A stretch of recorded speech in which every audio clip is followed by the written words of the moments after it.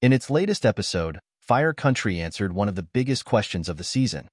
It turns out that Bode Donovan, Max Theriot, isn't Genevieve's, Alex West Leffler, father, despite believing he was since the Season 2 premiere.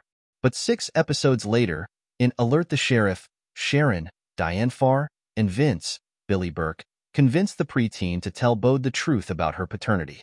Meanwhile, Sharon's sister Mickey, Morena Baccarin, comes to town to investigate an escaped 3 Rock inmate. And the episode ends on an intense note when the sheriff is murdered and a petition is circulated about closing 3 Rock. Below, EW talks to Fire Country showrunner Tia Napolitano about Genevieve's parentage, Sharon and Mickey's sisterhood, and the upcoming fight to save 3 Rock. Why did you all decide that Bode would not be Jen's dad? Tia Napolitano. Bode is so comfortable doing things for other people and doing the right things for other people. We introduced this paternity idea as an interesting way for him to get closer to Kara.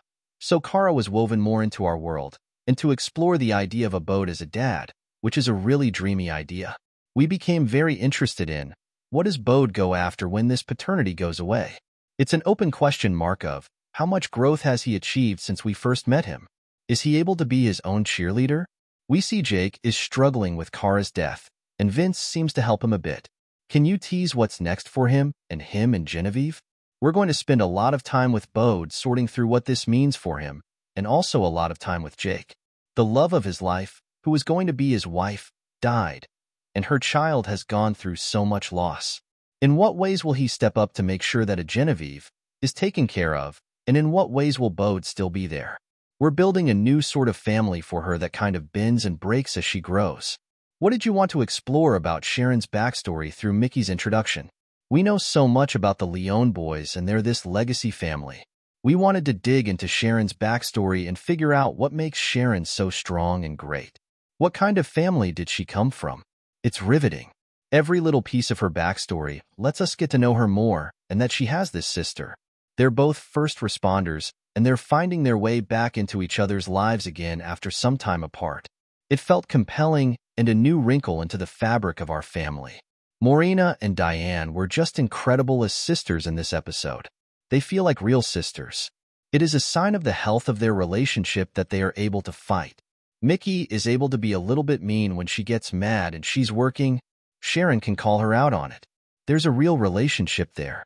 We learn about Mickey's daughter Sky being in rehab. Will we see more of Mickey and her family on Fire Country? The idea was to open that door into Sharon's family and make it clear that they are in our world. You can expect to see them now and then. The Department of Corrections is sticking around, and there's a petition to close 3 Rock. How much of an obstacle is this going to be? It's a huge obstacle. Bode's fate and mission really becomes intertwined with the fate of 3 Rock. 3 Rock has meant so much to many of our characters. We've seen it do so much good, and we're really going to explore public perception, and this is a real threat to the fate and future of 3 Rock. Our people are going to have to fight. After the sheriff is murdered, people go, "Oh, what's happening over there?" Even though we say in the episode, the truth will out, it taps into people's unconscious bias about the fire camp's existence and their preconceived notions. Even Manny have not been on the same page. How is working on improving 3 Rock's image going to go for them? Putting 3 Rock in jeopardy was designed as a way to bring Eve and Manny together towards a common enemy, because nothing unites 2 people more than fighting for something they both believe in against misconceptions from the outside. They are really joined together in a great way and bring out the best in each other in this fight. This episode is the latest test of Eve in her new role when she has to do a press conference about the inmate escape. What did you want to explore moving her into this new space, and what's coming up for her? We're a little over midway through our 10-episode season, and this was designed as a climb for Eve. It's a challenge to show that it isn't easy to be a female captain on a male inmate crew. These press conferences and these outward-facing things is another aspect of the job that we never really saw, but that was always there. What can you tease about what happens next week? We are fighting for the life of 3 Rock, which is the bedrock of this show. Are people going to join the fight or not? What's Bode's role in this? This interview has been edited for length and clarity.